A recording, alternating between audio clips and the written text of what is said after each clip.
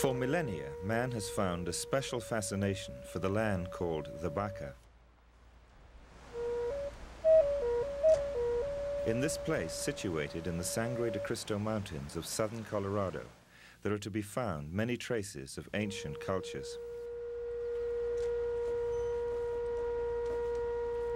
Many of the ancient peoples of America have looked to it as a place of spiritual regeneration in the past and for the future.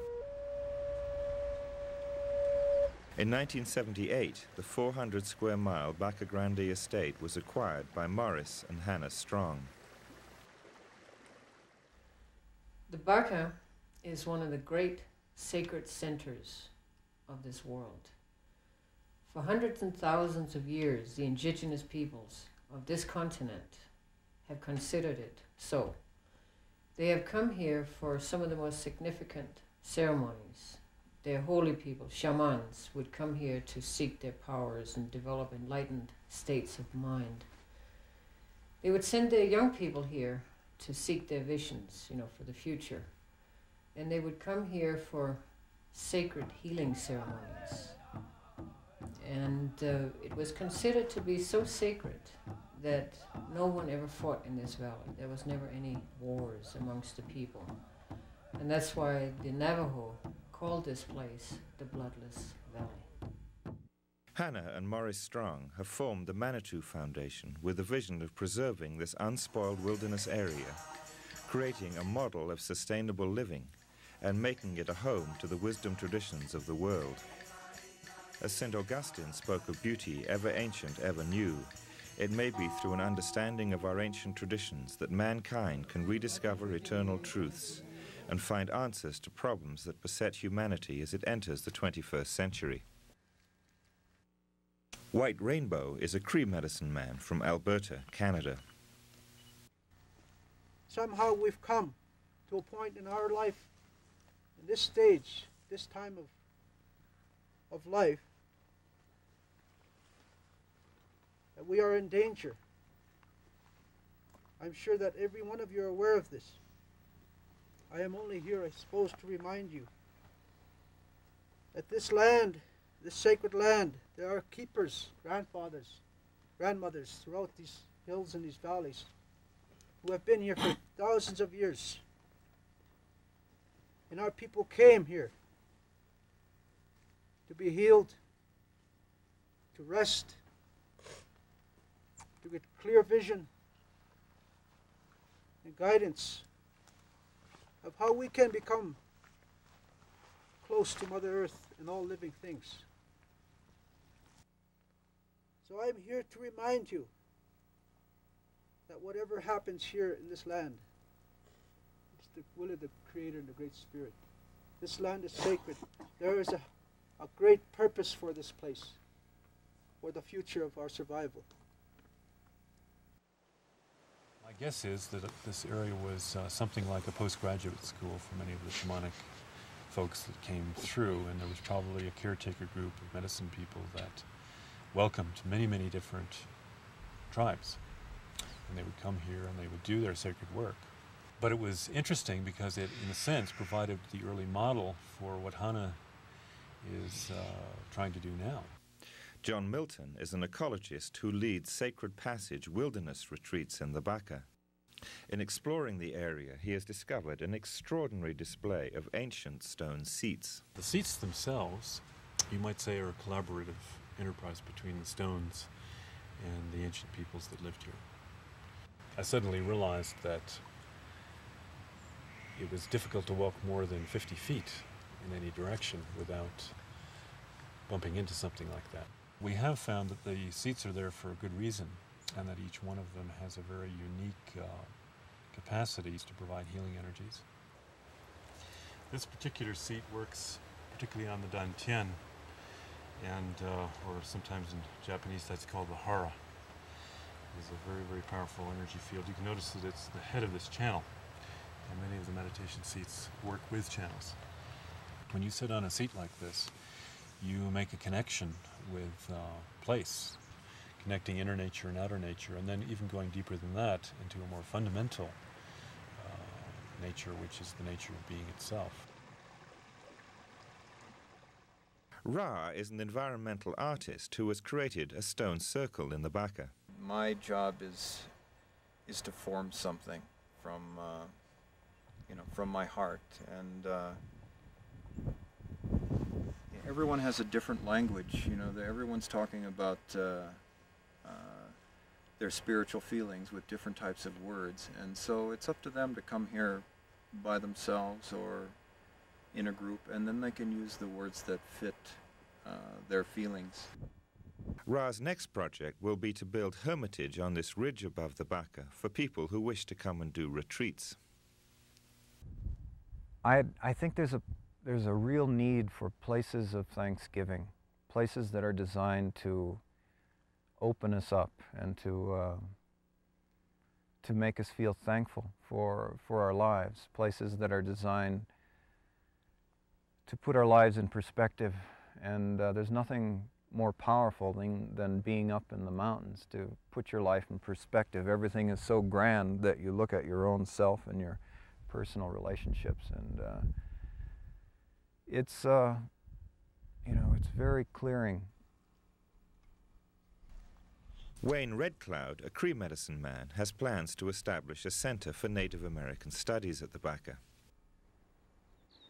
The Creator is the trees. When I wake up in the morning, I look up and I see the mountain. And I say, thank you very much for another day. And that's how close, and that's how I'm related to Mother Earth. But I am part of nature. I am that law. And that's the spirituality that's missing from the white man, the true spirituality. Spirituality, as I say, comes in 4 forms. The natural element, earth, wind, fire, and water. The 4 seasons and the 4 gifts of life. To hear, to listen. And what you hear, to be able to see. Once you've seen, to understand. And then that's when you speak, not before. These are the rules that are very important, to keep the environment as it was. And it's not too late for the Indian to say something about Mother Earth. That Mother Earth still has breasts that you can back to feed on. Not to molest, to feed on. The Indian faith is very straight, but it's wide. You can manipulate it. But don't go over that line. You're given enough so you got satisfaction, peace within yourself. And that is Mother Earth. And primarily this is what we're hoping to set up here. To bring some of that, the knowledge, that was passed on from the old people. I think what we're searching for is what we have lost. We lost what was really here. Mm-hmm. And I feel that is the whole Native American ceremonies, way of living, caretaking of this earth, being in contact with nature so completely that we become one with it. You see, everything comes to your left. That's where you have to put the pressure on. Berta Gotterup is a potter from Denmark who lives in the Baca. Something pulled me here right away. I knew I couldn't come barging in because I felt what was here demanded that. So I was looking for a sign, and I was looking for a sign. I looked up and the clouds were coming in. And what I saw was a buffalo and an Indian. And I says, thank you, I can come. I just see when I start something, some images starts to come. And I can't sleep, I can't eat, I have to do it. Like the water spirits, when I started the water spirits. I do meditate on them. And it's very healing to me, it really is. We lost so much, we really have. But that's okay, it's like the snake biting his own tail. It comes back again. I see it in the artwork. That's what I see it in. I see that spirit coming back again. Yeah, coming back again. And it's like a fruit. The decay has to take so completely its own rock to start blooming and growing again. I think it's wonderful we have this opportunity that we have today. And it's good for the children. The children needs this place. Flying so high, circling the universe on wings of pure light. Owe chichayo, owe chichayo, owe hayo, owe hayo. May we all fly like eagles. You take a breath and blow your air out as you lift up your body. It has been said that a community without elders and without children has no link to the past or to the future, and is doomed to live in an eternal present. The Manitou Foundation has supported many educational projects, including the Sierra Buena Children's Circle, a preschool. Okay, we're going to do our lotus flower meditation. Close your eyes. Okay. If you have problems closing your eyes, just make them half closed, okay? Now focus our attention on our heart. Our heart. Everyone knows where your heart is. All week long, what have we been talking about? Feelings. Feelings, right. What kind of feelings have we talked about already? Sad, happy, peaceful, angry daydreaming, daydreaming, right? Let's see. Happy pieces. How do you feel when you feel happy? Try to really feel it. Well, you made me laugh, David. That's pretty good. Adjoining the Baca Grande estate is the small village of Crestone, originally established as a gold mining community in the late 1800s. Extending from the mountains to the west is the San Luis Valley. At 7,500 feet, it is the highest agricultural valley in the world, and agriculture now provides the basis for the area's economy. As part of the growing concern that modern mechanistic farming practices, with their intensive use of energy and chemicals, may be destroying the viability of the very land we live on, the Strongs have encouraged a more traditional and holistic view of land management. Drawing inspiration from farming techniques of visiting Hopi elders and other indigenous peoples, intensive trials have been undertaken in potential new crops for the valley, such as Tibetan barley and medicinal herbs. A bank of pure seed strains from throughout the world has been established at the Baca. Recently, the Manitou Foundation has set aside land as a permanent home to continue these experiments in sustainable agriculture, combined with a solar, energy-efficient community under the direction of Paul Motzinger. I've always liked an open, the big skies, the high and dry. In terms of the agriculture and things I do, it's a little bit challenging. Everything that we do here has an effect of all the different plants. We have to be careful with what we disturb. What a little ecosystem you've got down here. Isn't it something? Botanist Margot Williams is surveying the wide variety of ecosystems that exist in the Baca, cataloguing the many medicinal herbs that are indigenous to the area. I'm going to be looking some of these things up, and we'll take a look and see if there's anything that's endangered. Okay. The more unusual plants seem to be fairly confined to the stream banks itself, so if you can more or less prevent access in some of those places, I think you'd be all right. Mm-hmm. Yeah, but certainly it's great grazing ground, this meadow over here and in this area. It's just a concern for how human beings can live on land appropriately and making all the decisions that go with that. Where to put the road, where to put your well, what kind of energy source you're going to use, how you're going to dispose of your waste, insulate, heat, how much recycling is appropriate, all those questions that go into sustainable living. I appreciate the fact here, the openness. There is a spirit of concern here that maybe could be called the forefront. A lot of people have made the choice to come here. It's not a great job market, so people have to make an extra effort to live here. There's a wide variety of spiritual groups and outlooks and intents, yet they all seem to coexist, accept one another, intermingle freely. That kind of open, free thought is very, very conducive to just healthy lifestyle.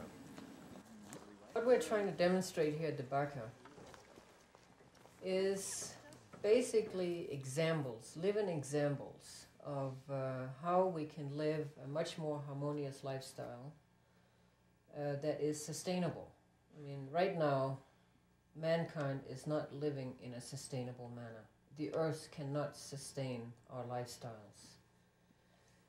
So through these solar communities, you know, ecological communities, ecological farm projects, we're attempting to demonstrate that it is possible to live simple, harmonious lifestyles that are sustainable and yet very fulfilling. And a lot of the guidance we get from the ancient truths. In 1980, the Strongs gave 200 acres of land in the Baca to His Holiness the 16th Gyalwa Karmapa, head of the Kagyu order of Tibetan Buddhism.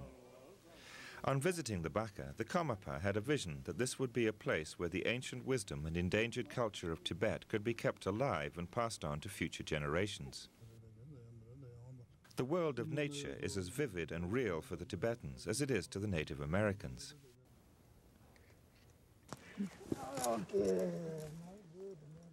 The Venerable Khenpo Karta Rinpoche, the Karmapa's representative in the United States, uses ancient Tibetan knowledge to locate the eye of the land, a harmonious natural site for a stupa or shrine to the Buddha to be built on the land.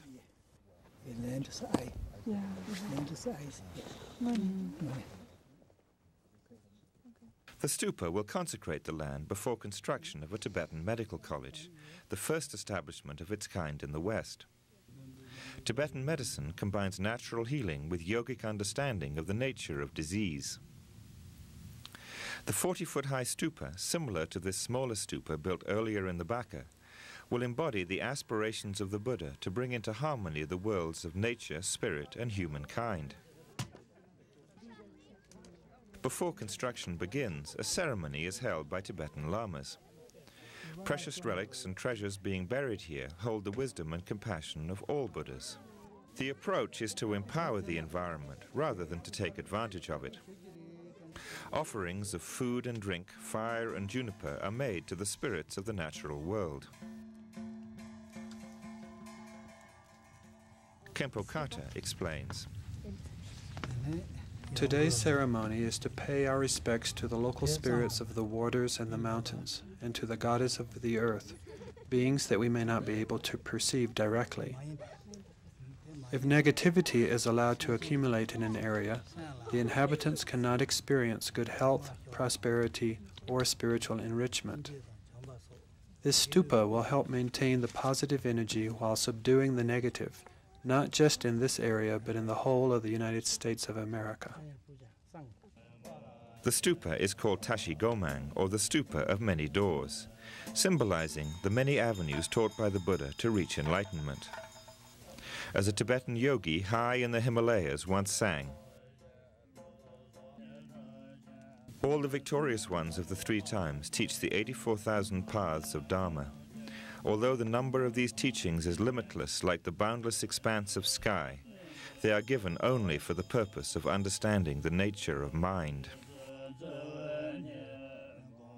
I would say that Buddhism in general, being a yogic culture and the Western culture not being yogic, the first teaching is what is a yogic culture and how do you realize body-mind and mind-body as parts of the same spectrum.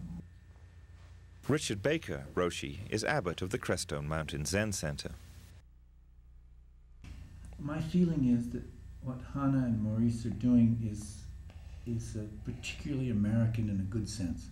To have here in America a mountain with temples and religions from all over the world is particularly American, and I find that good. It makes me feel good. Like Tibetan Buddhism, the essence of Zen Buddhism is to explore the nature of mind. This is done through the practice of meditation, or zazen. Through zazen, the individual can quiet the mind and dispel the illusion that he is separate from the universe that surrounds him. Now we open Buddha Tathagata's eating bowls, that all be free from self-clinging. In their journey, the Zen practitioners follow the path of the Buddha, as it has been passed down from teacher to student for 2,500 years. We offer to Buddha, Dharma, Sangha, and all life in every world. it's a relief to find a man-made teaching that brings you to the threshold of the mystery. I think, again, most religions are the mysteries revealed by the mystery. It's a teaching revealed by the God, a revealed teaching. Buddhism is a language, a human creation to approach the mystery. And I think for some people that's very satisfying. It is for me.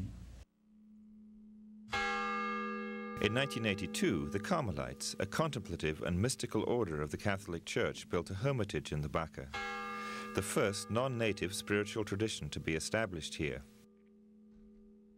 Mother Tessa Bilecki is abbess of the monastery. One of the important elements of all of Carmelite spirituality is the desert, or what we call the desert experience. The whole purpose of the life, the metaphor used, is climbing the mountain, the ascent of Mount Carmel. So for us to be able to live in an environment where mountains meet the desert, where we are actually in the geography of the desert and the geography of the mountain, is extraordinary, because then we are not merely living metaphorically, but in a very graphic, physical manner. We are living out the metaphors of the spirituality of the Carmelite tradition.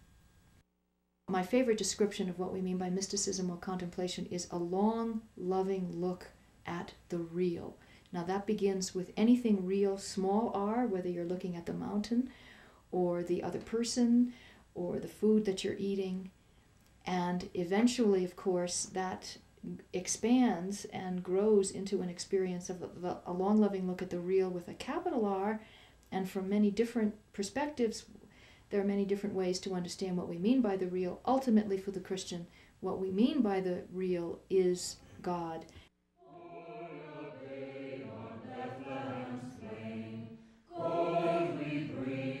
I mean, God is this incredible, spacious experience that, you know, the ineffable, the unnameable, but which is accessible in common, ordinary, everyday experience. The grace of God is everywhere.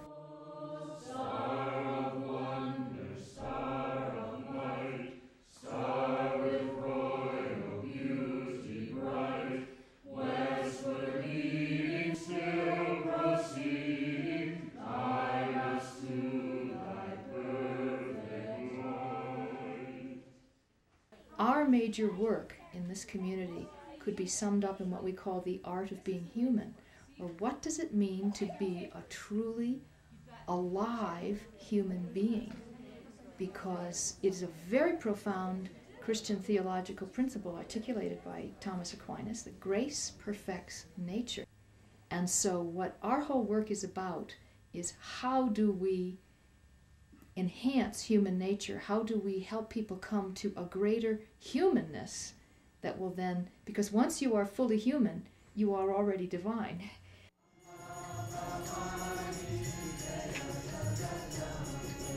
The Haidakan ashram in the Baca has been built by followers of Haidakan Baba or Babaji.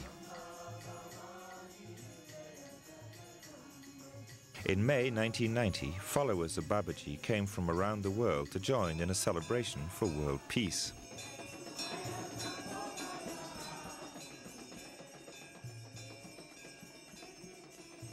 Babaji is believed to be a Mahavatar, a manifestation of the Lord Shiva, who has appeared in human form throughout history as a link between humanity and the divine. Babaji's most recent manifestation occurred in India from 1970 to 1984.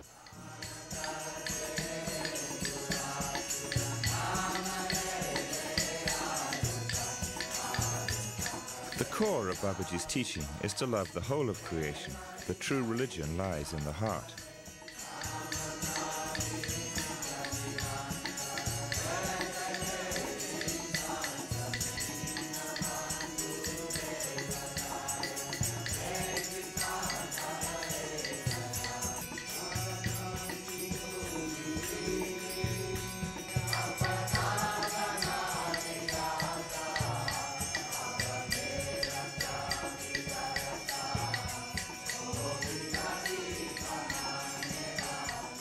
Sri Muniraj is a close disciple of Babaji. इसलिए महाराज जी ने कहा था सनातन धर्म जो है Babaji did not differentiate between religions. Instead, he referred to the Sanatan Dharma, the eternal religion or truth, of which Hinduism is only a small part.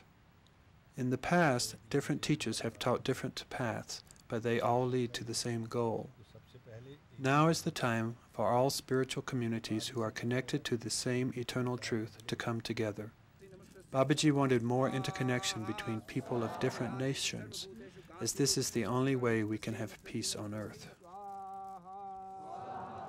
The aspiration of the Manitou Foundation is to provide a place for the religions of the world to come together, to set aside their differences and to rediscover their common source. I feel that the different religions all go into the same mystery, in a sense, into the same forest. There are different paths into the same forest, but they end up at different places in the forest. And so when you end up, you can see your Christian friend over to the left, oh, you're way over, hi. And maybe your Sufi friend over here, or maybe even a Buddhist from another lineage is somewhere else. And I feel we're all wandered up into this mountain on various points, but we fertilize each other, even though we're at different points on the mountain and in the mystery of what this world and life is all about. And in Christianity, we have this wonderful expression from St. Augustine. Augustine speaks in terms of beauty, ever ancient, ever new. And what fascinates me is what is most ancient is what is always most new. And what we think of as most new is really what is most ancient. And in my own life, I use the words primordial and perennial. What interests me is what is most primordial, what is most basic and fundamental in the universe. And if it is most basic and most fundamental, then it is also perennial. That means that for all times, for all places, for all cultures, for all peoples, for all traditions, it is of value. And that is what unifies all of us. It doesn't matter what era we live in, it doesn't matter what culture we come out of, it doesn't matter what religious tradition we come out of, when in fact, down through the ages, there is a handful of people who have known not only the questions, but answers. And that is our hope for the future. And it is within the wisdom traditions of the world that this legacy has been preserved down through the ages. At a time when mankind's relentless pursuit of material values has put our very existence on Earth into question, the Manitou Foundation is supporting a different kind of experiment in the Baca. An experiment that may set an example of a more enlightened and sustainable way of living, in harmony with nature and guided by ancient and eternal truths. Fundamentally, mankind's crisis is one of the spirit, and in keeping with its own timeless tradition, the Baca offers hope for regeneration.